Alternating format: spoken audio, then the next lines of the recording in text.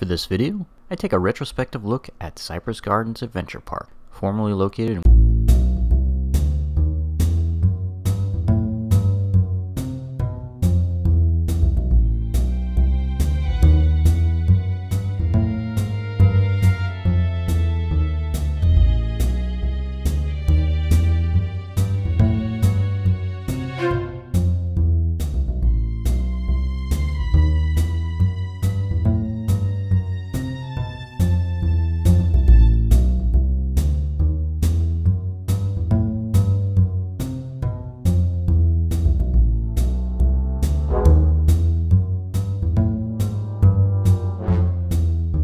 Today I'm traveling back in time. I'm going back to revisit Cypress Gardens Adventure Park. This park existed in Winter Haven, Florida from 2004 through about 2008. It's always kind of an unusual process when you go back and revisit a failure. The original Cypress Gardens Park closed down around 2003. Tourism had dropped significantly from the 9/11 attacks, and the park just couldn't compete. So the owners of Wild Adventures theme park in Valdosta, Georgia, purchased Cypress Gardens and tried to use the same formula that transformed their petting zoo into a full-fledged theme park. They were putting a lot of effort into the transformation of Cypress Gardens, but at the end of the day, they just ran out of money. Cypress Gardens filed bankruptcy around 2007. A pump and dump real estate company purchased them and chopped it up and made a mess of the park. Legoland bought the leftovers after they had run it into the ground by around 2009. While Cypress Gardens Adventure Park was a pretty hit or miss experience, Legoland is even worse. Such a poor version of Legoland. I've been to several of the other parks. The Florida one is just, you can tell it's a retrofitted existing park because there's a lot of really poorly laid out features in the park. All the outdoor Legoland sculptures are really poorly maintained. The Florida humidity and heat and sun is just more intense than they get at the other Legoland parks from what I can tell. Maybe the California park is on the same level, but compared to the Legoland parks in Europe, Florida park just looks run down. I don't know if it's because of poor maintenance or whatever. The other thing you'll notice is, you know, people come to Orlando for Disney World. And when you go to Disney World and then you take your kids to Legoland, this looks like a carnival. It's such a cheap looking park. And that was the same knock for Cypress Gardens, but Cypress Gardens didn't charge Disney admission prices.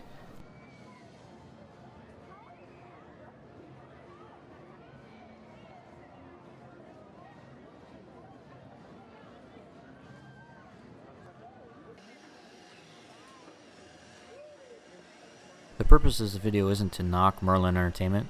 I am grateful that they decided to come in and purchase Cypress Gardens and try to turn it into Legoland. I just feel like they're missing the point when it comes to a theme park. It should be a family experience, and by focusing exclusively on 12-year-olds and younger, it really makes people over the age of 12 feel like they're dragged along for something that really doesn't suit them. And they really need to kind of loosen up, because if you go to Magic Kingdom, it's clearly intended for kids, but there's still plenty of stuff for adults to see and do. But at Legoland, you know, most of the shows are really too kiddie that adults are just not going to enjoy it. At Cypress Gardens, it was definitely more mainstream when it came to the ice skating shows and the animal shows and all the other things that they did. I really think that they should have studied Cypress Gardens a little better and retained some of the more mainstream attractions and shows.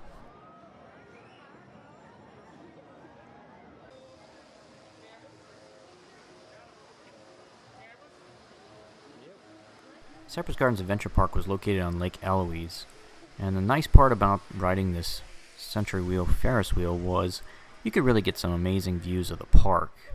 You could see, you know, the island of the sky, you could see the roller coasters, you can see so many things from the top of this Ferris wheel. It really was a great experience, and it's a shame that We lost this Ferris wheel when the park was converted from Cypress Gardens into Legoland.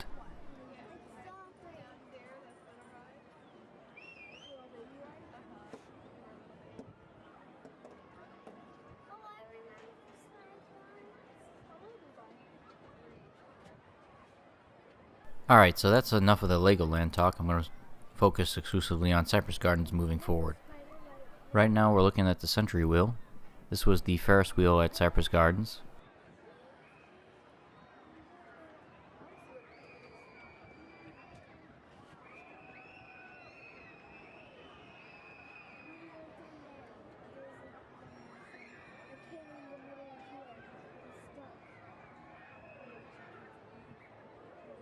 This was the Galaxy Spin coaster. This Wild Mouse coaster was relocated to Fun Spot on Highway 192 in Kissimmee, if I'm not mistaken.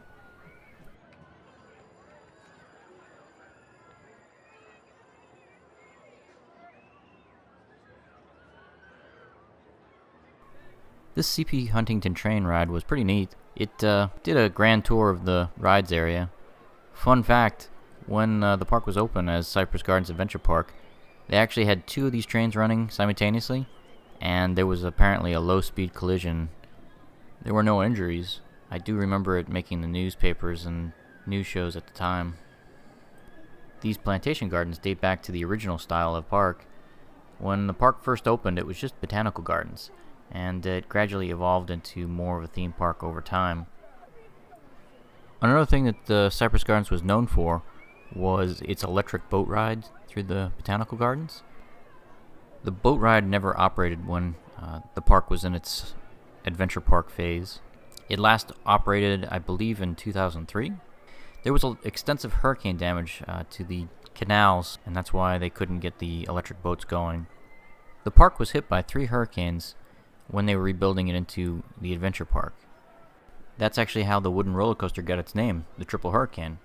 It's named after the 3 hurricanes that passed through Cypress Gardens in 2004. The Triple Hurricane was the only wooden structure in the park that didn't sustain any damage. The park did take substantial hurricane damage, and that was the main reason cited in the bankruptcy filing in 2007. The insurance company basically stiffed the owners of the bill. The new owners of the park had to spend about $25 million in hurricane repairs just to be able to open it for the 2004 season. Right now we're looking at the Nature's Way area of Cypress Gardens Adventure Park. This area was completely renovated in the transition to the adventure park, and they did spend quite a bit of money improving the sidewalks and animal enclosures. This is the dockage for the ferry boat that used to run from the south side of the park to the north side. They also had a dinner cruise boat that launched from this dock as well.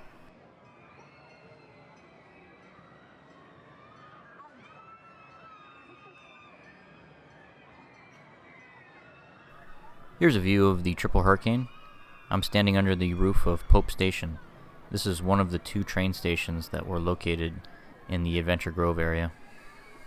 Mr. Pope was the original founder of the Cypress Gardens Park in the 1930s.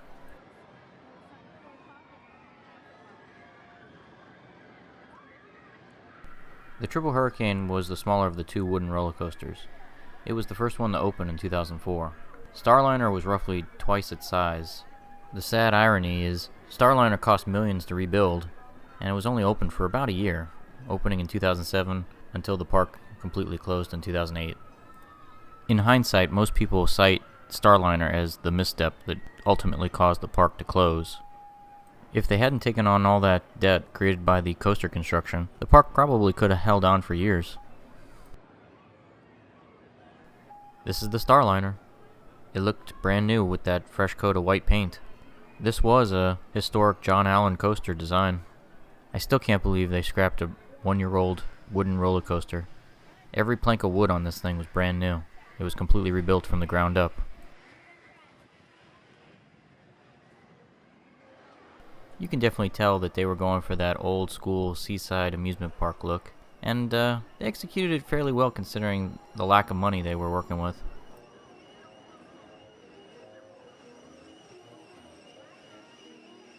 This rides area was the old parking lot for the original Cypress Gardens. When they transformed it into the adventure park, a much larger parking lot was constructed on the southernmost portion of the property. You're looking at Storm Surge right now. This was Cypress Gardens' Spinning Rapids ride. This ride was relocated to an amusement park in the United Kingdom. When the Storm Surge was constructed back in 2004, it was the world's tallest spinning rapids ride. It no longer holds that title. The largest rapid ride in the United States now is currently Infinity Falls at SeaWorld, Florida.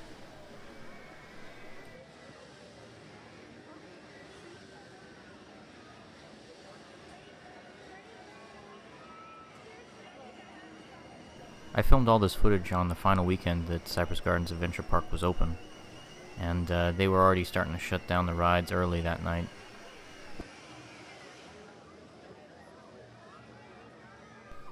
This ride was relocated to Thorpe Park in the United Kingdom.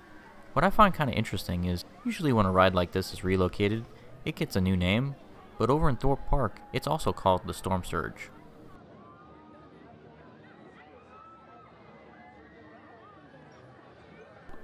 You'll definitely notice that for a park that was bankrupt, everything looked brand new and was very clean. This ride area was only 5 years old when it was completely shut down. I did go to this park a lot, and it was very rare to see any rides break down.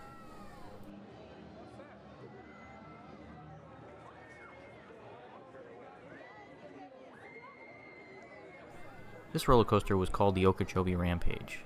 You'll notice that it was painted in the same colors as the Florida Gators. College football is really popular around here. It was a decent little coaster. You know, standard Vekoma roller skater. The financial problems for this park are pretty obvious throughout its history as the adventure park. You'll notice that for a lot of the roller coasters, the stations had roof supports for roofs and never got built. They had to cut costs somewhere. A couple rides like Starliner, they put a tarp up where the roof was supposed to be, and that's pretty much as good as it got.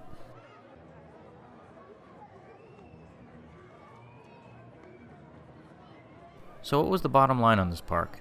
Well, they went bankrupt, and because of that, this park has a pretty lousy reputation online from a bunch of experts who probably never went to the park. Coming from someone who actually went to this park a lot, I can tell you that the adventure park version of it was my favorite iteration. I grew up with this park. I started going here in the 1980s when I was a kid, back when it was owned by publisher HBJ. Back then it was just mostly a botanical garden. I did think the rides were a great idea. It really diversified the things you could do at the park. And given the choice between the 1980s configuration of just botanical gardens versus Legoland versus Adventure Park, I think even the botanical gardens by themselves is still a better family outing than Legoland. Legoland's $125 to get in. The botanical gardens back then were an $8.95 daily admission. I really am skeptical that Legoland Florida survives this particular recession that we're now starting to go through with the pandemic. They're charging the same admission fees as Universal Studios and Disney World, and the park is just terrible. I don't see them hanging on very much longer. I mean, you can clearly see by this footage that this place was kind of schlocky, but they got away with it because they were only a third of the price.